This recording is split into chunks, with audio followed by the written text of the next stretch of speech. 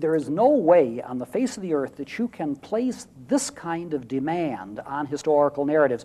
If you attempted to subject other historical narratives to this kind of criterion, you simply would have none of them relating anything. But we're not talking about Caesar crossing the Rubicon. We're talking about the most significant claimed event in world history. Certainly we are. And it doesn't happen every day. And this highly significant event of world history is described by eyewitnesses and by close associates of eyewitnesses, and the overlap, the agreement, is about 95%, and where there isn't agreement, there is complementation.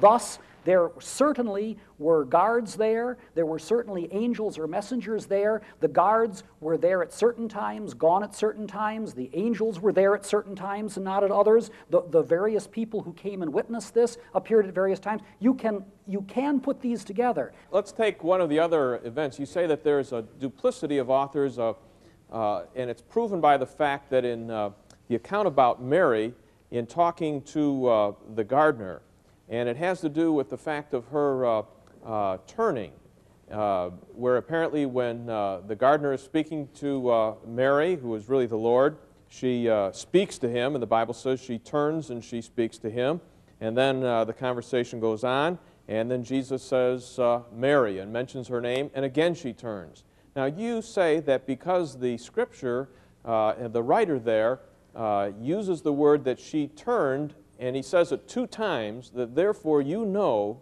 that we have 2 different authors, or we have a conflict. Disjoints, I believe, is the technical term. Hope I did not say that I know, but all I can say... May I quote Nayland? Fine. Notice that ancient editing has resulted, not might have, could have, possibly did. Notice that ancient editing has resulted in several disjoints in the present text, such as Mary turning twice around to face Jesus during the course of a single, uninterrupted conversation. Now, the only conclusion from this, Mr. Nayland, is that nobody has a right to turn around in conversation with one other person.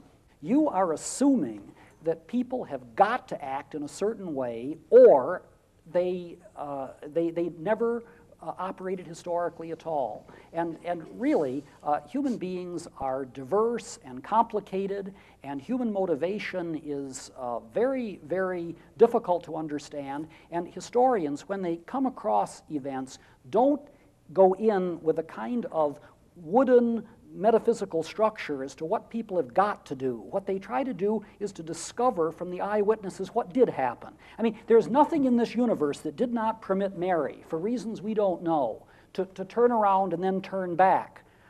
And if you go into the narratives that way, of course you're not going to get anywhere with them. But these narratives deserve more than you're willing to give them.